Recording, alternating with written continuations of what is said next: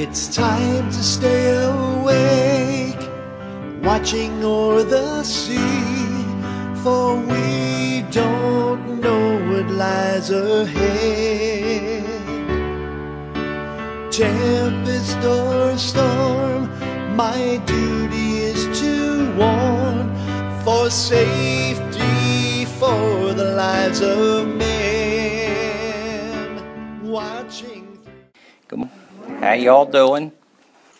If you take your Bibles and you turn to 2 Timothy, I want to talk to you this morning about patience and wholeness and how the two work together. Most Christians will agree that in order to achieve wholeness, they need God's help. However, the journey can become complicated when we confuse what is God's work and what is our work. 2 Timothy is such a tremendous truth we need to understand as Christians if we're going to be successful in reaching the goal of wholeness of any area of our life. In 2 Timothy chapter 2, beginning in verse 1, Paul, writing to Timothy, who was a young minister, coming into a job that is a very difficult job for any minister. And that's the transition of the church, and to be laid upon a young man's shoulders to go on and carry on the work that has been set before you. Verse 1 says, "Thou therefore, my son, be strong in the grace that is in Christ Jesus."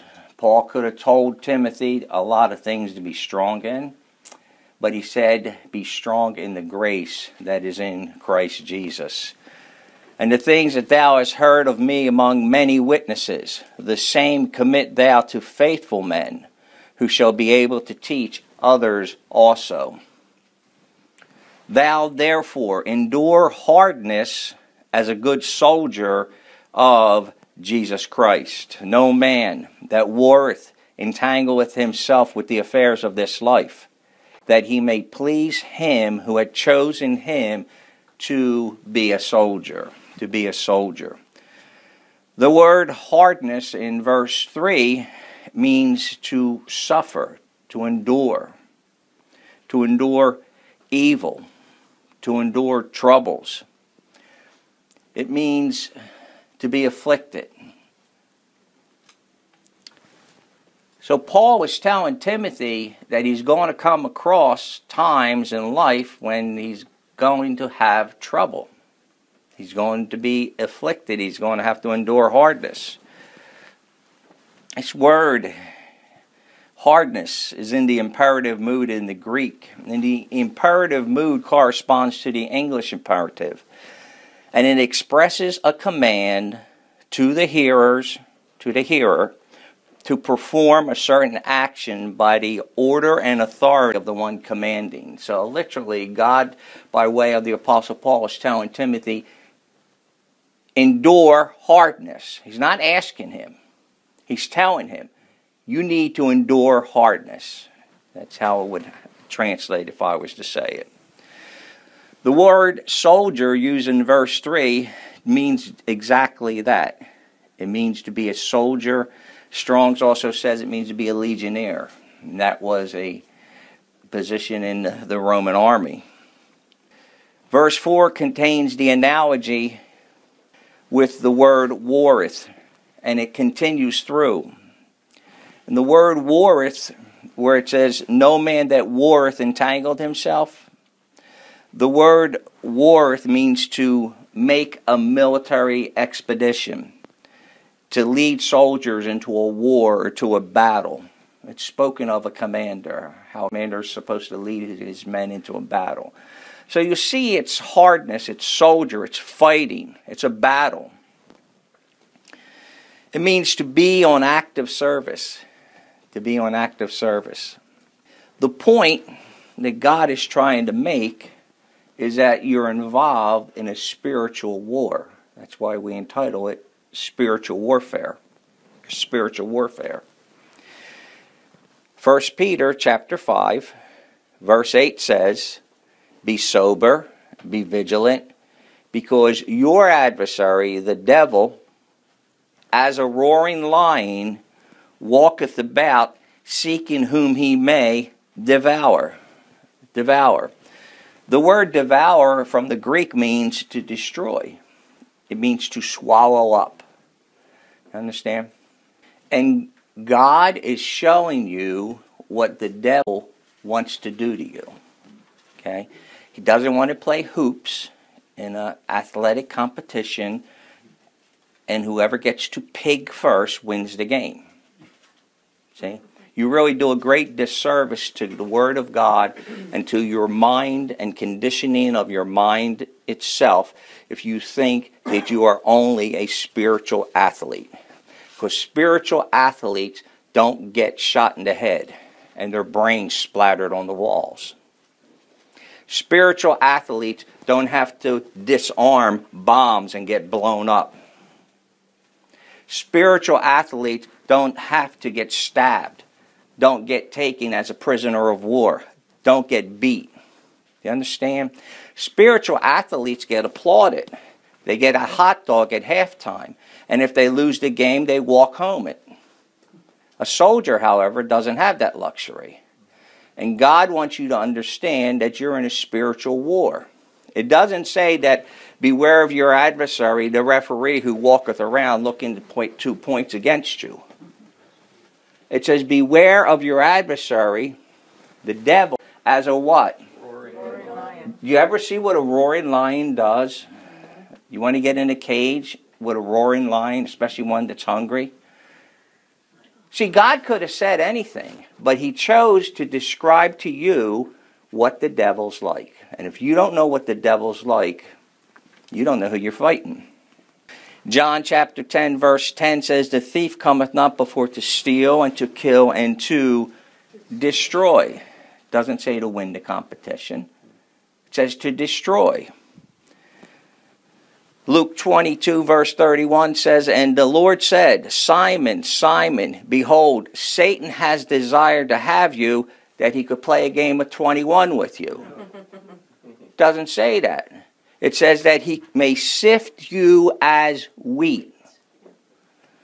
The word sift comes from the Greek word that means to shake in a sieve. Do you ever see that powdered sugar? You put it in a sprinkler and you go like this over a funnel cake? That's what it is, to shake. It actually means to shake violently by agitation, to shake one's faith to the verge of overthrowing it. That's what the devil wants to do. He wants to pressure you, shake you, agitate you, attack you so violently that he wants your faith to be overthrown. And people don't understand the reality of spiritual warfare. And for a minister, it's imperative for him to understand, or he will be taken out. It's just that simple. He will be taken out. Paul knew this going into the ministry. In Acts chapter 9, verse 16, the revelation to Ananias was, for I will show him how great things he must suffer for my name's sake. For my name's sake. You see?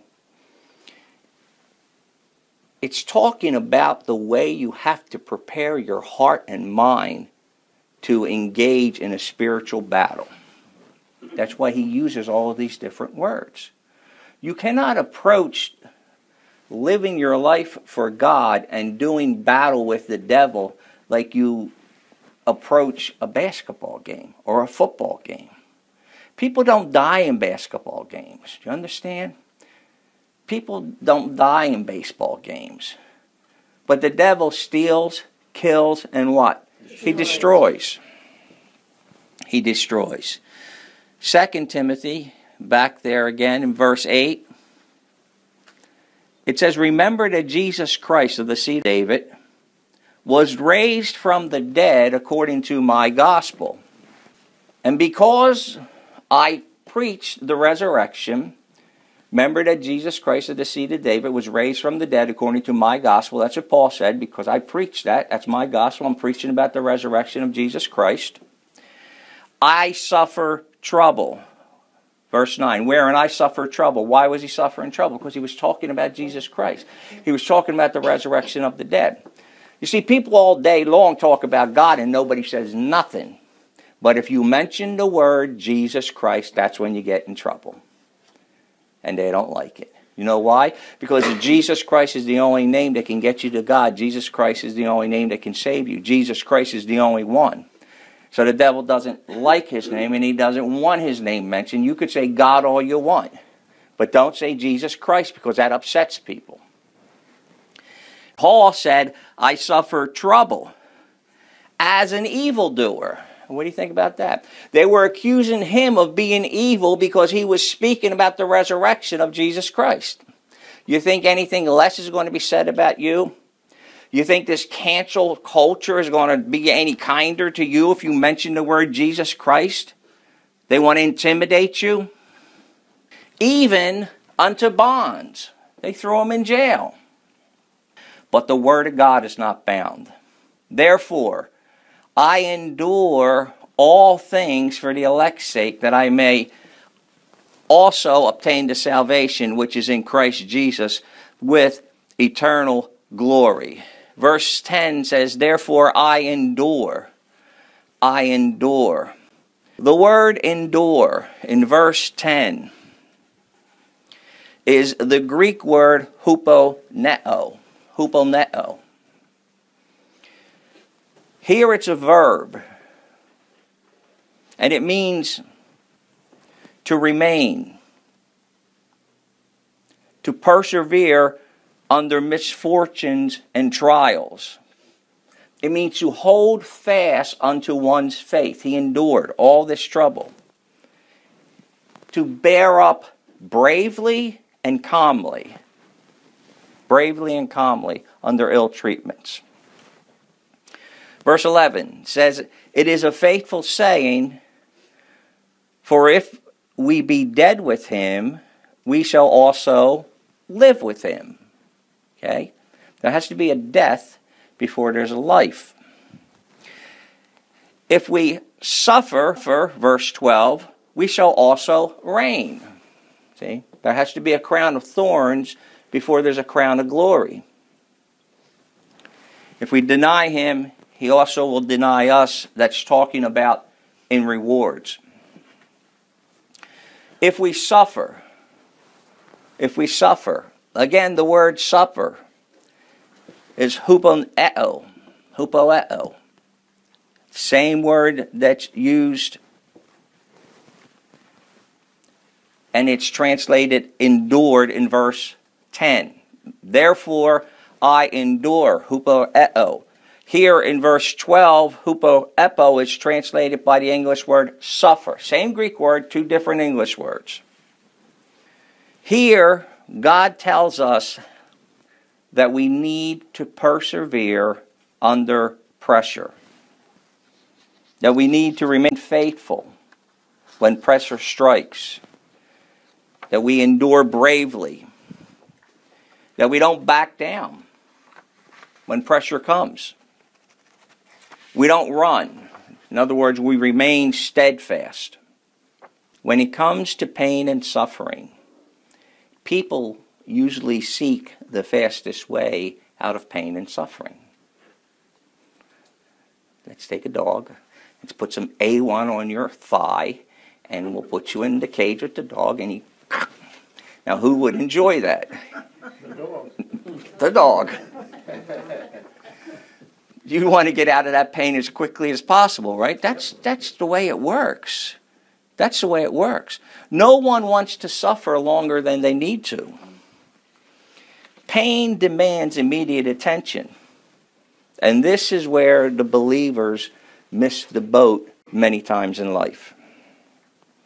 Our natural default mechanism is to avoid, remove, or deal with the pain as soon as we can. Something comes up in your life that's uncomfortable, it's troubling, it's causing you pain either emotionally or physically. Nobody likes to be in that state of mind. I want to get rid of it. I want to avoid it. I want to do whatever I have to do. We live in an I want it yesterday world. Everything is now. We want it now, and we don't have time to wait. We want fast food, fast internet, fast cars. We want to be able to pay fast. We want fast everything. Except for slim fast, if you're me. We're accustomed to getting things fast. So when it comes to pain and suffering, we want it gone, and we want it gone fast. However, if this is always our first choice without conferring to the Father, it could be the wrong choice. Now go to Luke chapter 21. Now don't misunderstand me. I'm not telling you that God sends you pain and suffering. What I'm telling you is that in your pain and suffering, God works. Luke 21, verse 19. The Bible says, "In your patience possess ye your souls." The word patience from the Greek is the word hupomone. Hupomone. And here, it's from the same word family, but only it's a noun. It's a noun. The Revised Standard Translation of Luke 21:19 reads, "By your endurance, by your hupomone, by your patience, you will gain your lives." You will gain your lives. So what God is showing us here is that there is a need for us to be patient and endure when we're in situations in life. And that very patience and endurance, that godly endurance that we exercise, will bring us to the victory. You don't quit, in other words. Look at Romans chapter 5, please. Romans 5. And what, if anything, I can do for you today is to give you an understanding and to change your perspective on the different problems and tribulations and trials that you go through in life. In Romans 5, verse 3, it says, "And not only so, but we glory in tribulations also." Now watch it. "Knowing that tribulation worketh patience, and patience," again it's hupomone, "experience, and experience hope, and hope maketh not ashamed, because the love of God is shed abroad in our hearts by the Holy Ghost, which is given unto us." Given unto us.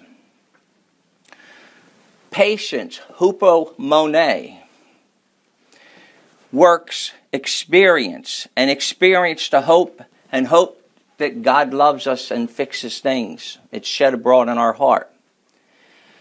And it's the domino effect. You got to have the one, and then it falls and it hits the other, then it falls and it hits the other, and it falls and it hits the other, and here's the end result. Here's the end result. But here's our problem.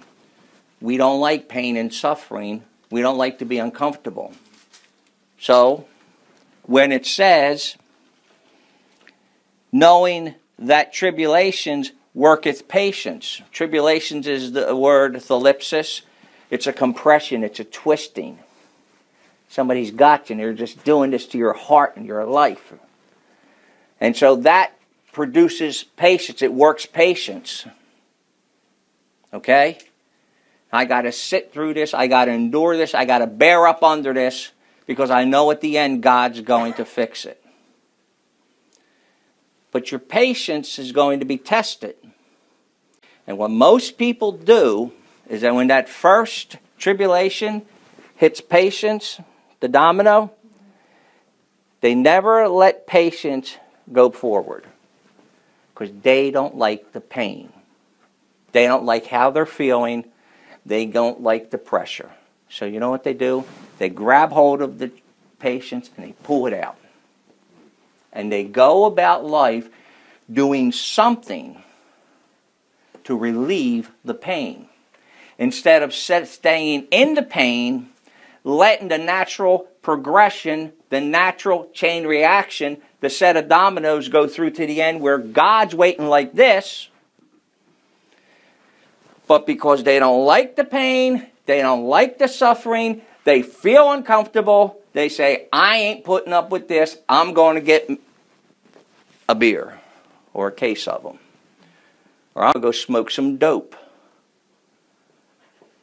Or I'm going to go hang out with my friends and watch the game. And then we're going to watch another game and another game. And I'm going to avoid this and I'm going to ignore it and I'm going to lose myself in sports. Or something else. And what did they do? This is what they did. They interrupted the flow of God in their life, and they're never going to accomplish the result on the deliverance that God had available for them because they were uncomfortable. They didn't like the pain. They didn't like the ridicule. They didn't like the insult. They didn't like to have themselves blasphemed and insulted so the whole world knows. So they say, I'm out of here. What would God have you do? Stay put. Did God bring that stuff on you? No. He said, stay put. Let me work. Give me a chance to get in there. Exit stage right, as Snagglepuss would say. I'm out of here. Look, Genesis 3:15 says that I'm going to put enmity between thee and the woman, and between thy seed and her seed, and it shall bruise thy head. You're going to have tribulation and problems in life because it's bruising your head. You understand? The devil will make sure of it. He's the god of this world. That's part of his job. He's going to throw stuff at you. And if you can't stand up under the pressure, you know what's going to happen? You're going to rob yourself of the blessing. Because you will never experience God in your life and the closeness of God and the deliverance of God. Let me tell you something. There was a time where the devil did everything he could to scare me away from ministering to a person. Everything he could. And I went through a week of hell because I made an appointment. It took a week. I went through a week of hell with my wife. Not because of her, but with her, both of us. And he wanted me to quit. He wanted me to pick up the phone and cancel the appointment. He wanted me to reschedule. He wanted me to provoke them so they could get cocky and sarcastic with me and I could say, nah, you don't talk to me that way, but it was all facade because I was afraid. I had to suffer through that week, and at the end of that week, those demons bowed to me in the name of Jesus Christ. There is no deliverance. Do you understand? If I had not suffered through. And because of that, God was able to take me to a place, and a wonderful place, where my faith in Him grew, my trust in Him grew, and I never once ever suffered again when I met a demon. They shake now. Why is that? Because I didn't take the domino out. I saw it through. You understand? You don't see a resurrection unless there's a death. You don't see a healing unless there's a sickness. You don't see a financial blessing unless there's a financial need. But for those of you who have been in places where you've had a financial need, or you've had someone that has had a financial need, and you've told them to stand on the Word of God, even though it sounded ridiculous, and you saw God come through and bless them, what did that do for that person, and what did that do for you? Same with healing. See? But the devil wants to scare you away. He wants to tell you it's not going to work. Your God's not big enough. He's not faithful. He's going to turn his back on you. And he gets you afraid, and you start to doubt, and you start to worry, and you start to fear. And fear produces unbelief. And the devil wins. All because you can't get past 2 crummy dominoes in your life. Now shame on you. Shame on us. 2 dominoes. Some of us quit at the first one. Ooh, that looks like trouble down there. I'm going this way. See? But it's a trick. I'm telling you. You have to learn how to bear up under pressures of life. Look, instead of complaining about your life and the situation that you're in, why not give God glory that he has not left you alone, and you will get to experience firsthand God's love, faithfulness, and his deliverance in your life. Because that's the 2 choices, people. And if you don't quit, you'll win. You already won. It's just a matter of manifesting it. Look at Hebrews chapter 10. We quit too soon. We give up too soon. We drug ourselves. We medicate ourselves. We go to our girlfriend. We go to our boyfriend. We talk about ourselves. We talk about the problem. We run away from it. We quit too soon. You know where you should be going? Your problem to God. That's where you should be going. And rest in him, knowing that he's faithful and he's going to be able to do what he said he's going to do. He's able and he's willing to accomplish that in your life. But he's not going to be able and willing to accomplish that in your life if he comes out one day and says, well, where'd you go? It went that way. I'll go get him. Can't. Can't see hide or tail. I'm gone. Smoke. Why? Because you gave up. You quit. Too uncomfortable. Ew. I don't like this pain. I don't like this feeling. This can't be right. If it was God's will, I wouldn't be going through this. If it was God's will, it would be all lovey-dovey perfect. Yeah, Jesus said that, when he was on the cross and in the garden. This can't be God's will. I didn't do nothing. Doesn't the devil play with your head that way? Well, if this was God's will, he goes smooth. No bumps. Yeah, right. The devil's on a holiday, right? Hebrews chapter 10. You endure. You stay with it. You don't give up. Ever have a baby? Women? Yes. Mm-hmm. What do? You patiently endure. And then when you patiently endure, at the end of the day, what do you get? Not the mama. You get this cute little thing, right? But before you get the baby, what do you got to do? Patiently endure. And you got to patiently endure your husband, too, if he's a numbnuts. Doctor, please remove him from this room.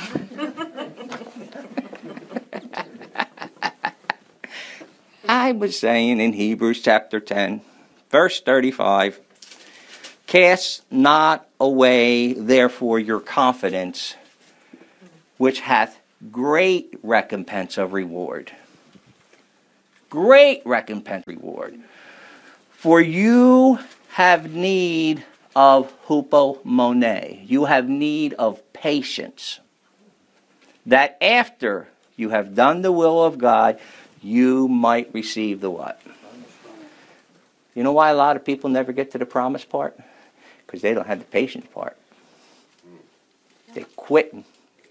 I'm out of here. I look like a fool. My name is wrecked.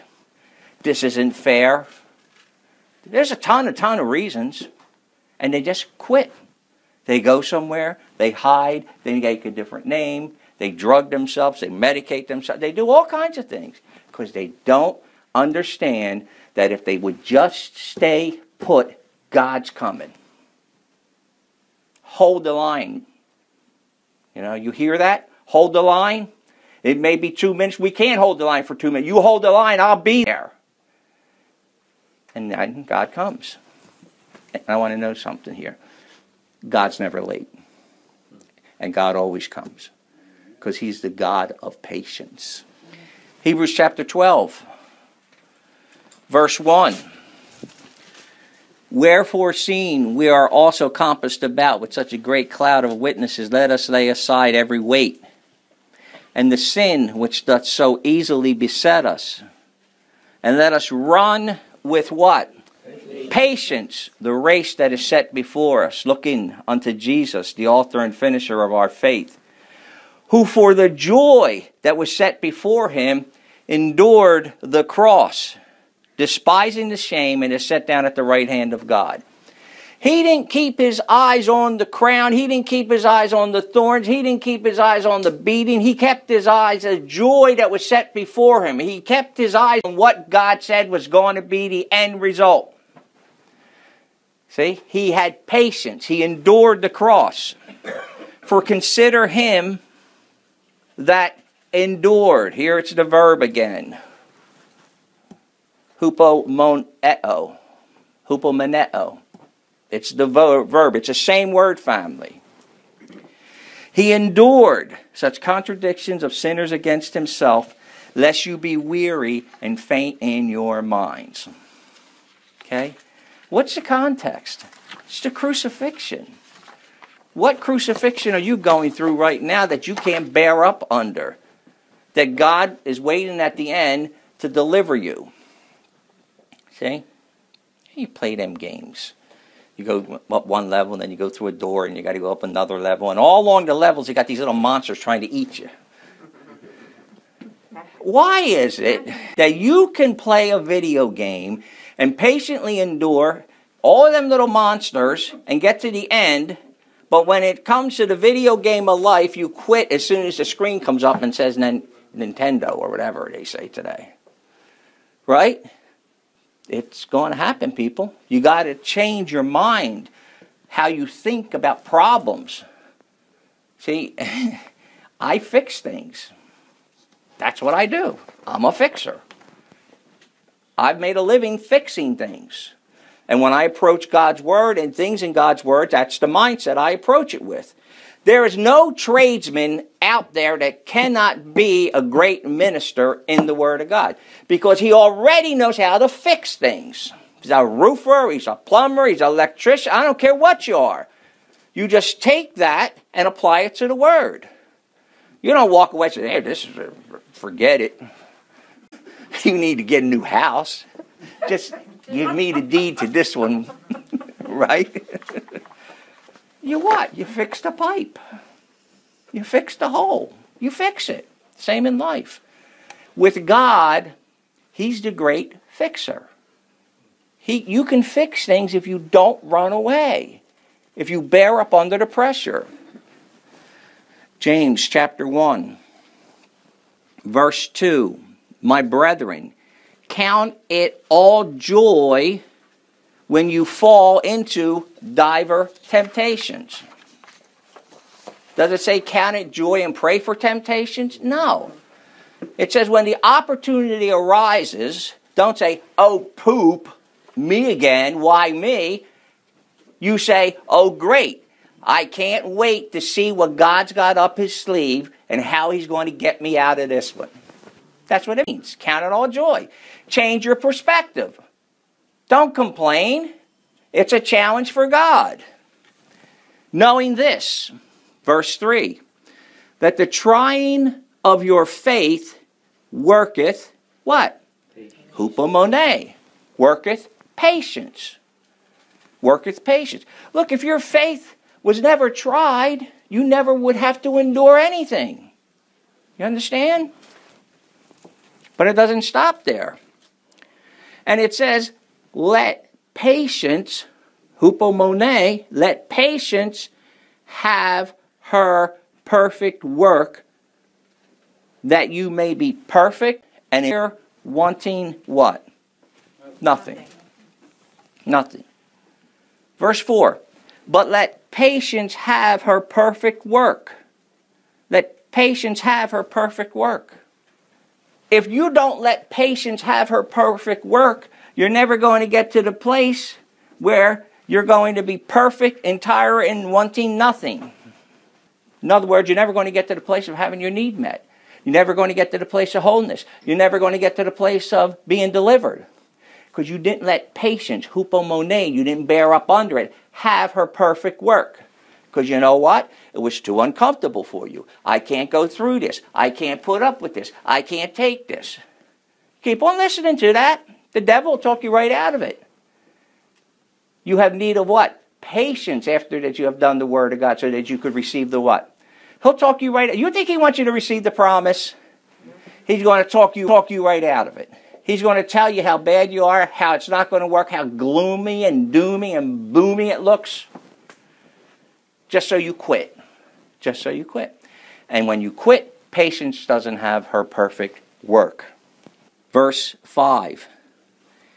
If any of you lack wisdom, let him ask God, that giveth to all men liberally, and upbraideth not, and it shall be given. Now let me show you the whole context of it, because we read this a billion times, but now I'm going to show you the context. But let him ask in what? Faith. Nothing wavering. For he that wavereth is like a wave of the sea, driven with the wind and tossed. We're talking about letting patience have her perfect work. Bear up under it, stay put, stay steadfast. Ask God. But if you're going to ask God, don't be flippy-floppy about what you're asking God. Well, is that really God or is it really the devil? Is this really going to work out? Is that really the promise of God? Was that really the voice of God that he spoke to me? Is that, oh, this is looking horrible. Then you're like what? Wavy, wavy, wavy, wavy, wavy. Watch. Let not that man think he's going to receive anything of the Lord. You know why? Because he's not asking in faith. He's already wavering. Because the devil's whispering in this ear and God's telling him, no, don't waver, stay put. Stay put. Spirits are going to fight against you.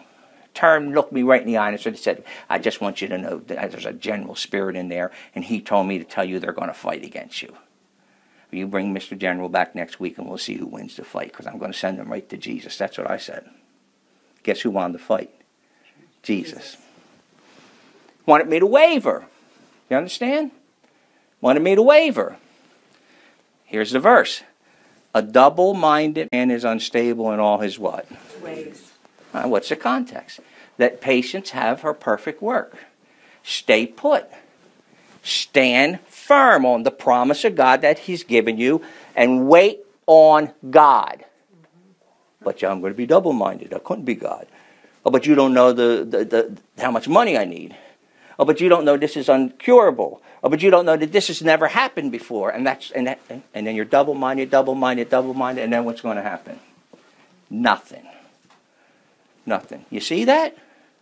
Let patience, hupomone, have her perfect work. Her perfect work. That you may be perfect. You know what the Greek word for perfect is? Teleos. You know what teleos means? It's done. It's the end. God wants to bring you from your trial and tribulations all the way to the end of deliverance and wholeness. But he's got to do it by patience. And whose job is it to bring you to deliver the wholeness and the deliverance? It's God's job. Whose job is it for you to have the patience to get there? It's your job. Right? You got to work together. That you may have your perfect wholeness, perfect teleos, and entire. Entire means complete in all parts. Wanting nothing means left behind in nothing. We sang about being complete. It's completely complete. Understand? You can't get no more completer. That's what God says. I got this for you. I got this. Now I just need you to, come on, bear up under it. Bear up under it. And you'll see, I'll meet you here and I'll show you a little bit. I'll meet you here and I'll give you a little bit more strength and encouragement. I'll meet you here. And then before you know it, you're at the teleos. You're at the end. And you know what lies at the end? wholeness and deliverance. Wholeness and deliverance. Listen, when we encounter trials and tribulations in life, you need to make a decision. How are you going to handle that challenge? Are you going to do it your way, or are you going to do it God's way? And if you're going to do it God's way, you need to have patience. That's all that's to it. You may not like that. That may not be what you want to hear. Paul didn't want to hear that answer. 3 times I besought the Lord, get rid of this thorn in the flesh. God says, nah, my grace is sufficient for thee. So you may not even hear the answer that you want to hear from God. But you know what you got to learn? Just like Jesus Christ learned? Obedience. Trust. Knowing that Father knows best. And just because you want it doesn't necessarily mean that's the best for your life. He said, my grace is sufficient for you. God wants you to have wholeness in all the areas of your life. But you're only going to get that wholeness if you patiently endure and wait on God. And stop trying to figure things out yourself. You're not that smart. Look at Psalm 37. A couple more verses here. We'll close. It's a wonderful place in life where you get to the place where you just give up and depend on God. That was Dr. Strange's problem. Wonderful surgeon, did all these magnificent things, full of himself, and he wasn't able to get to the place in life where he actually could understand things until he finally gave up on himself and decided, I am not as smart as I think I am. And then he learned some things. Psalm 37 verse 6 says, rest in the Lord and wait, what? Patiently for him. It's all. Take a nap. It's okay. Everybody likes naps, right? Rest in the Cratchit. Take a nap, Cratchit. And wait patiently for him. Fret not thyself of him who prospers in his way, because of the man who bringeth wicked devices to pass. What's that tell you? Don't worry about what's going on over there. Don't worry about it's not fair. Don't worry about they're getting away with murder. Don't worry about they're this and they're that and the other thing, and you're the one that's taking all the... Rest in the Lord and wait patiently. Don't fret about that. That's not your job. Remember I told you confusion happens when you don't understand your job and God's job. Whose job is that? Vengeance is what? Mine. Seth who? Okay. Take your nose out of God's business and do your business. And your business is to wait what? Patiently. Patiently. And don't let the devil trick you and make you doubt and make you become double-minded. Because once you're double-minded, you're going to get what? Here's the Septuagint version. Gots. You need to have hupomone. You need to have patience. And that will bring you to the finish line where God will meet you with open arms and you will be complete, lacking nothing. Psalm 40 verse 1 says, David, I waited patiently for the Lord to help me, and he turned to me and he heard my cry. But there was a little bit of waiting. Do you understand? It says that I waited patiently. Okay? And God heard him. And finally, Ephesians 6:13, the New International reads, therefore, put on the full armor of God, so that when the day of evil comes, and I will guarantee you, you will have several evil days in your life because the evil one is the god of this world. Okay? So that when the evil day comes, you may be able to stand your ground. And after you've done everything, to stand. That's what you do. You do your job, God will do his job. You stand. You bear up under the pressure. Keep your eyes on God. Trust in the Lord. He's going to bring you through this. I don't know when he's going to bring you through it, but I do know this, that if you start becoming double-minded, you start faltering in your faith, you ain't never going to get through it. You know what happens then? Then you start thinking about ways to get through it. Stop fighting. Why do you want to fight with God? Stay put. Let him bless you. And when you get to the end, that experience and confidence and trust is just going to grow in quantum leaps in your life. And you're going to know that you know that you know that you know, beyond a shadow of a doubt, that your God loves you, that your God is faithful, and that your God is someone that can be depended on because he is a patient and delivering God. Do you understand? That's faith. And it'll grow. Let's pray. Lord, thank you for your word. Thanks that we can have patience and that we can stand up under these pressures because we trust you. We know that you're good to your word and you will pull through for us. We thank you, Father, for this teaching that would touch the hearts and lives of your people, and that there's no problem in life that we are going through right now that doesn't have a sunshine at the end. All we need to do is stay put and weather the storm. And it's in Jesus' name we pray. Amen.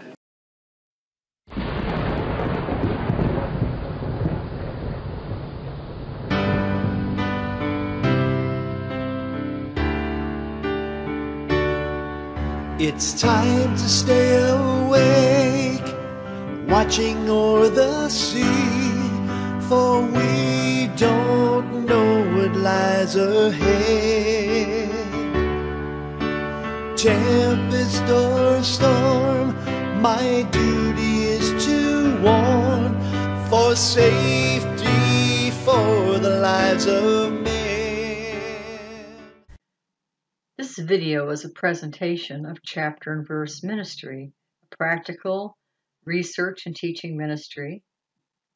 Our website is cvm.church, or you can call us at 610-650-8449. And thank you very much for your patronage.